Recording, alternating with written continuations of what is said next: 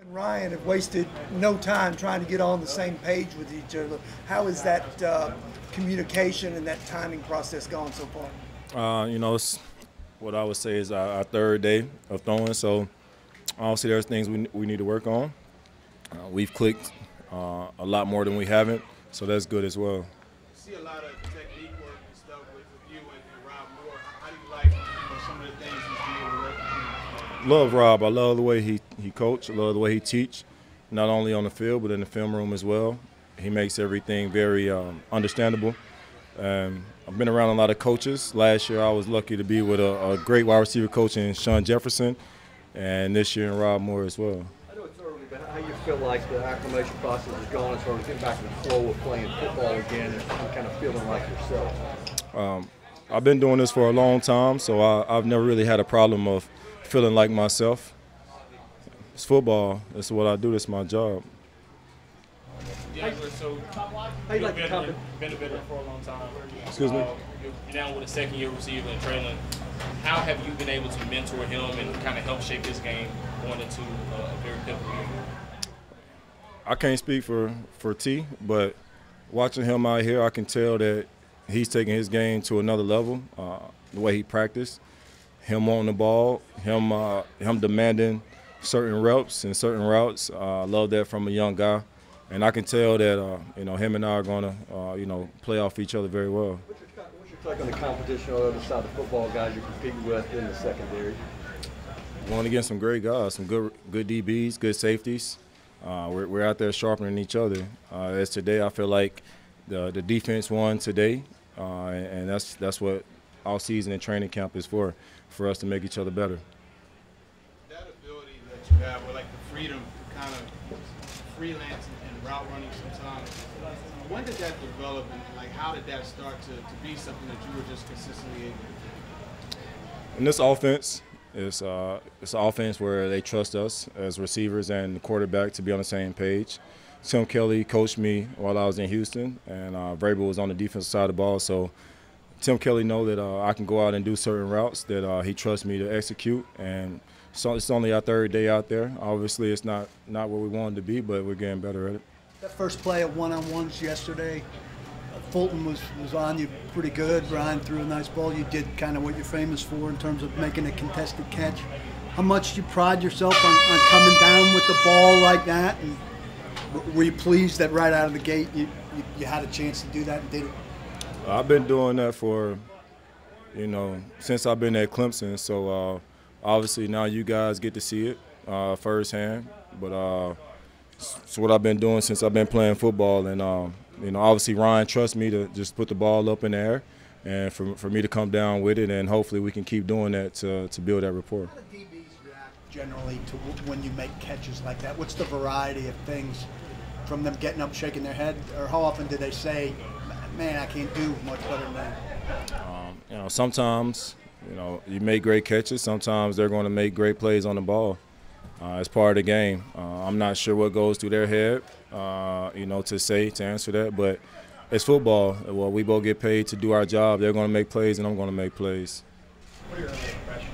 Just 3 days. Malik Willis, let us get to know that. What do you think about that so far? Malik is obviously, still improving as well, just like everybody out here, and that's why we're at training camp. Everybody's trying to, get better every day, and that's what Malik is doing as well. Same for Will. This is obviously this is the NFL, and the transition from college to the NFL.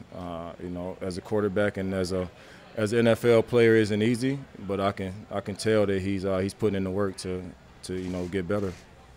I'm sure there's probably wasn't much conversation for you to get 10 here, but how did that all develop? Was there any conversation at all about Kears wanting you to wear it, or how did that play out? No, there was no conversation about that I know about. Is there any particular reason behind number 10? Is that just something you've worn since like high school or whatever? How did you come about wearing 10?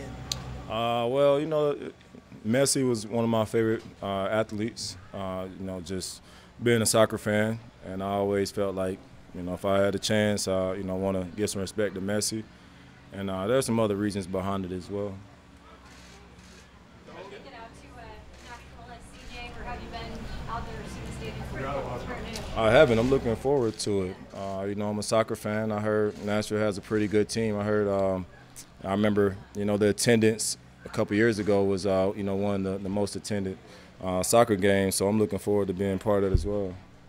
When you run your routes on individual period and stuff, you do something very unique I've never seen. You catch it and immediately kind of go into like a juke instead of just running. Is that like muscle memory? Is that intentional? How long have you been doing that? The purpose for that? It's muscle memory, and obviously it's just, you know, thinking of a defender being on me. Something I tell other receivers to do as well, not just catch it and run, but, you know, think about making a move as well when you catch it. Good. Thanks, DeAndre. Thank you, DeAndre. Side of the ball, and how was it maybe today when even DeAndre said y'all won today? Unbelievable, man. I think that's the motto. You know, we could do it one day. We had a lot of energy, you know, when we first came out here Wednesday, Thursday, or whatever it may be. Then come out here today. It's like, you know, how can we keep building on that each and every day and not just let it be one day? And, each and every day we want to come out here flying around, having fun.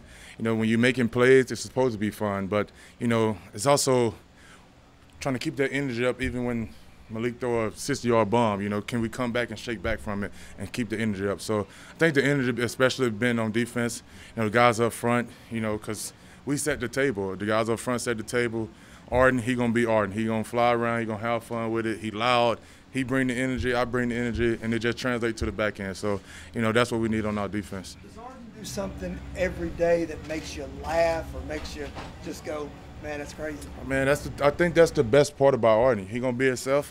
And I think that's what you want as a teammate. You know, someone who come out, you know, when it's in time to hit the field, you know, he going to have that energy. He going to fly around. He going to do something that make you laugh, like you said. Even in I saw him, I was in there getting stretched for a practice, and he jumped in the cold tub, and he jumped out here like, wake the fuck up.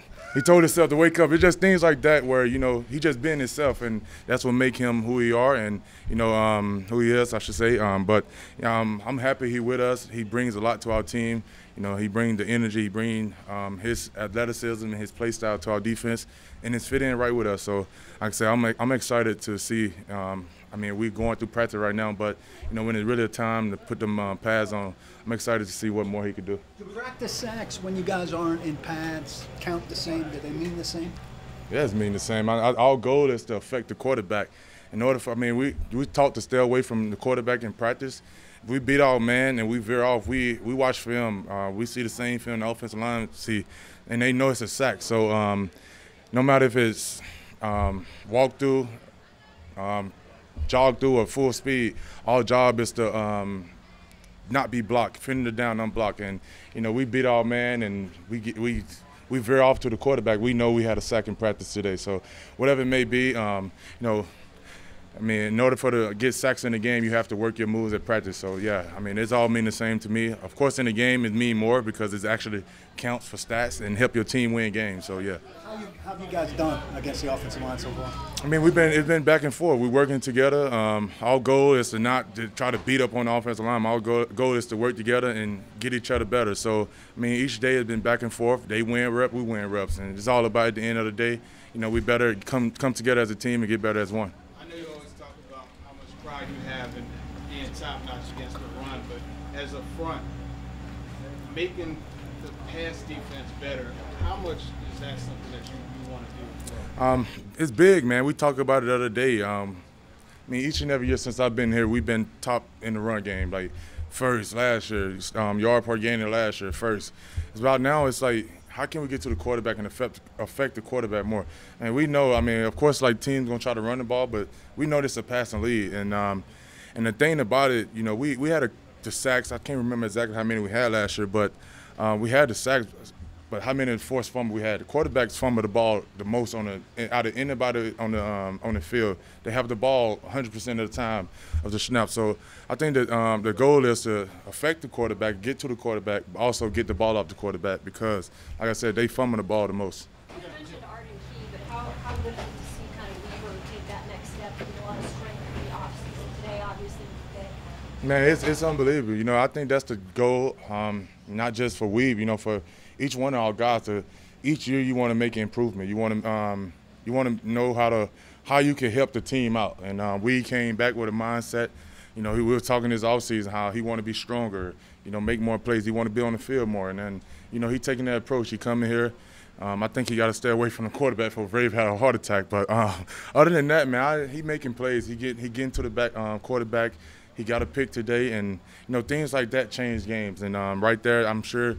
I mean, I know by making plays that coaches they see that that's bringing attention to him. So just props to him by coming back stronger, you know, ready to work. So I'm excited to see what he can do for us this year. Jeff, you mentioned the pads coming on next week. How much are you guys looking forward to that? And looking forward to it. How does that kind of change the tempo and the attitude of practice? I'm not gonna lie. For us in the interior guys, I mean, you're gonna just hear more noise, but I mean, it don't change for us. We practice. I mean, that's why we practice with these things. You know, we taught to go fast. You know, protect each other, of course, but at the same time, the pads come on. It's just a little more physical, I guess, for you know certain guys. But when we out there practicing, doing them team reps, you know, we're going full speed, I should say. You know, we're not actually hitting each other like we'll be in pads, but I'm excited for pads. I heard D-Hop say we ain't in pads yet. I've messed with him on the field, but you know, things just get more competitive. I would say since I've been playing the game of football, guys be happy when the pads come on, but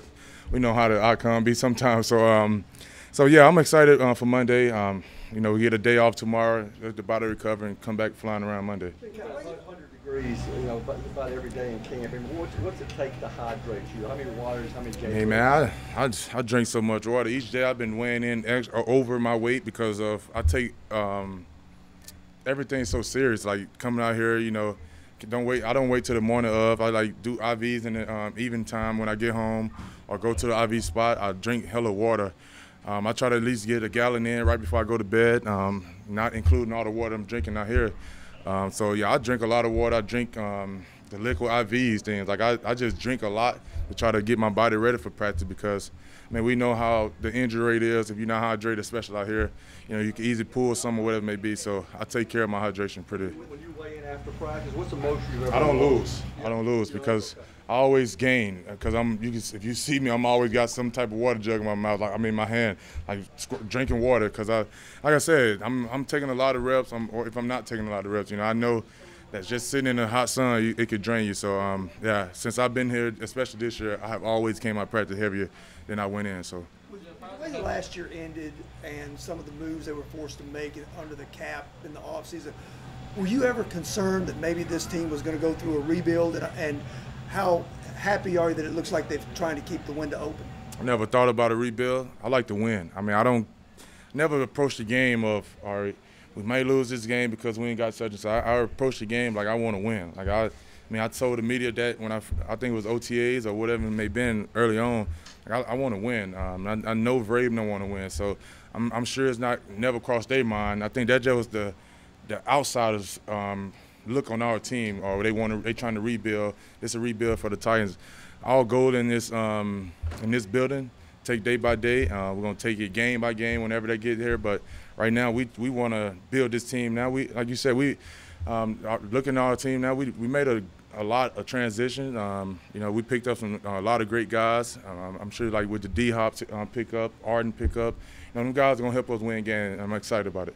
And Jeff, you also got Harold Landry back. How much is that nice to have him on the field once again? I'm excited, man. I was messing with him today. I said, them tackles ain't gonna be able to just sit in there on me this time, like, cause you know we get the tackles just want to drag because like guys like Harry, you know, them tackles scared of his speed. They never know what may happen with him. You know, he could go to power, wherever it may be, but you know, just his presence, even on the practice field, we communicating, walk through, we communicating. I'm happy to have him back. I'm happy he's feeling back to his self. And man, like I said, the more guys we can get on the field, healthy, and you know, I'm sure, especially on the defense side up front, because that's where it started at. You know, it's gonna help us win games. Jeff, you talked about how you guys help each other out, get better on the offensive side and the defensive side of the ball. How crucial is it for what you guys are doing up front to make the guys on the front five, the offense, better, given that they're all new and trying to figure it out amongst them? I mean, that's the goal. Each and every day, you know, I probably talk, me and Arden, I was about to say I talk the most, but I think Arden here now. So we talk so much, but at the end of the day, when we walk out the field, it's a brotherhood. You know, when we out here, we're going to compete. Them guys know it. Brewer, Peter, all them guys. They know that we're gonna talk smack, but we're gonna compete. But when you come out the field, it's a brotherhood, and they know that. So when we on the field, we're gonna compete. We're gonna get after them. They're gonna get after us. We may have a bad play. They may have a bad play. But at the end of the day, our job is to come together as one, and they know it. Without the trenches in this league, you don't have nothing. And we saw, and we talked about it together. We saw last year when we don't have a good pocket. Things not happen. We're not rushing the passers. Good things don't happen. So yeah, man. Each and every day, our job is to compete, but also know we're trying to all get to one ultimate goal. Thanks. Yep. Their big rival is lies. Suggest that for Love it. kid's name. Love it. Mike, with the offseason that DeAndre Hopkins had, during this ramp-up period, how What kind of offseason did he have, Teresa? I don't know. It wasn't on our team. Well, that's the thing. Do you monitor to see the condition that he's in, the physical shape, and We do that for all our players. Is he on? As you ramp up the rest of the team, do you like the pace that he's at? Yeah, I like how he's come in and started to work, and we'll see where he's at. We don't practice tomorrow, so our recovery will be critical, and we'll see where guys are at then. We'll have a plan for everybody on Monday. How did you like what you saw from the defense today? I know even DeAndre said that maybe they won today. Won today. I love those. I can't wait to see all the highlights. It's some good, some bad. Offense makes a play, defense obviously didn't. So that's how this goes. But yeah, I like the energy. I think the conditioning is there. I see guys, turning and going to the stack, and really we got to start focusing on fundamentals. And we're out there. There's only one team for us to game plan against right now and compete against, but we're also competing against everybody in this league of trying to improve and get in condition and focus on fundamentals and the details, the things that are important in training camp. It looked like Christian Fulton had a pretty solid day today. What do you think about what he was able to put on? Again, just trying to stay consistent and be good in the multiple coverages that we're asking him to play. And, again, just his physical demeanor. He just, and again, there were times last year early on just from his rehab and things that he was going through. He just looks, physically he looks better. Physically he looks, I saw him this morning at breakfast. I said, we at your weight, we're monitoring that. And those are things, we have guys that have different problems than the head coach. They have trouble, keeping weight on. And so, we monitor that and making sure that after these hot days that they're eating, and Lauren and Frank and Todd are on top of that. So, that's part of, I think Christian, just his overall strength and his size, that he can be 195 pounds and still be, athletic and still be able to run and transition. So, so far so good. You mentioned earlier in the week that you liked the approach that Malik has brought coming into camp and in the spring and things like that. Was today's play where the throws the interception and bounces back with a nice play after that? Is that kind of embody what you're talking about? I think so. And just understanding that's a new look. Every day the defense is going to put some new things in. Offensively, we're going to have to see it, adjust to it, come back the next period or whatever that may be. They made a play. We've made a great play. And then, Malik came back and got everybody in the huddle, settled down, and went on to the next situation, which was a third down, and hit a big play. How do you weigh pass rush success or pass block success before you're in pads?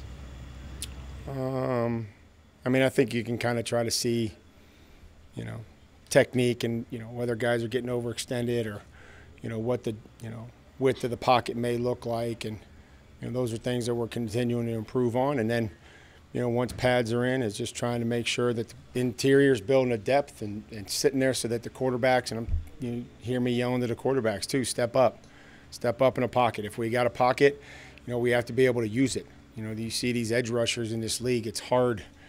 If you overset them, they take a step inside and then the play's blown up. So we have to protect inside out. We got to be able to run them by, and in order to run them by, you got to be able to step up, and you have to have a pocket to step up into. Respond maybe to what seemed like a tough day yesterday, particularly against. Well, I thought they, I thought they took the coaching. I thought they improved. I thought there were some good one-on-one reps from what I saw just briefly there on tape. And then at times, again, we'll just keep working and keep trying to string days together. How does it impact practice or even the culture when you bring a high energy and fun personality guy like Arden Key into the mix? I mean, everybody's got a different personality, and I like that, that guys have energy and it can still, talk and do their job, and that's the most important thing is production and making sure that you're handling your responsibility. And if along the way you got a personality and you got some energy, I'm all for it. But making sure that doesn't get in the way of our ultimate job. So, him and I've enjoyed coaching him since the day he got here. He's put a lot of work in, and he's excited for the opportunity, and we're excited to have him. How much do you think he's helping Andre, going to help Andre moving forward? Well, again, we've said this multiple times, is just Arden's ability to have different rushes and have different things that he does, and not just have one or two moves. So I think it can only help, and that's why we practice. That's why we try to compete, is to make each other better and take care of each other. That's the most important thing, is that we're staying away from the quarterback, we're staying off the ground, all those things. We're not taking cheap shots at guys. That's when I don't have a problem. Have you seen Roger adjust to more reps in the slot? Is there much of an adjustment there on second inside? Well, we didn't want to overload him at times. He handled it well last year when we asked him to do it.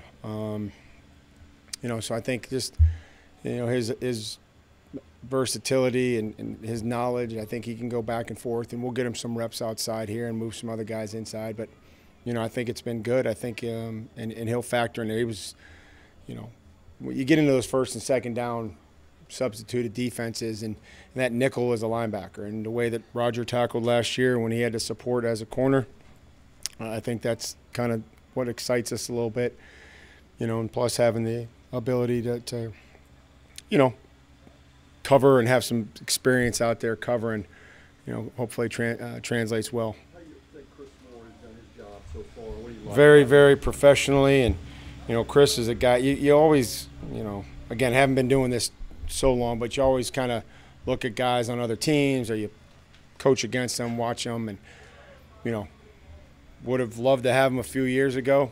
I'm glad that we got him now, but I mean, it's professional, knows a bunch of spots. He's always over there on special teams. He runs, doesn't appear to get tired, jumps in there every opportunity, and just a real professional and somebody that I've enjoyed coaching and having around here. Mike, you talk about fundamentals and technique all the time. Will you need to stress that more next week when the pads come on, because guys tend to want to just fly around and hit? Maybe. I mean, I think that just we'll see how that goes. I think we practice pretty fast. I think there's a good speed to how we practice without pads, and so, I think maybe when you get tired, that's when you have to focus on your technique, your fundamentals, and those little details, and not letting them slide because you get tired.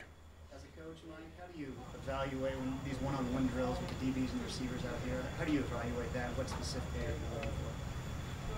Well, I mean, I think obviously trying to be as tight in coverage as you can. We play some off, we play some press, and the route craft. Are we able to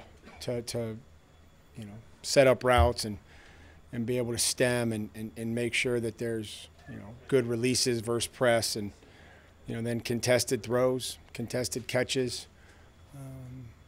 Like to stay up, but also making sure guys aren't grabbing.